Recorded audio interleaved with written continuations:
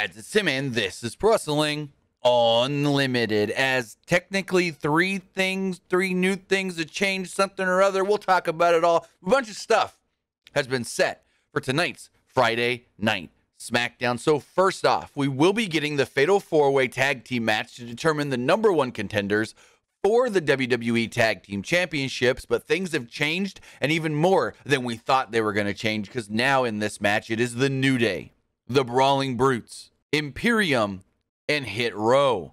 That means Los Lotharios, American Alpha, and the Street Profits have all been pulled out of this match.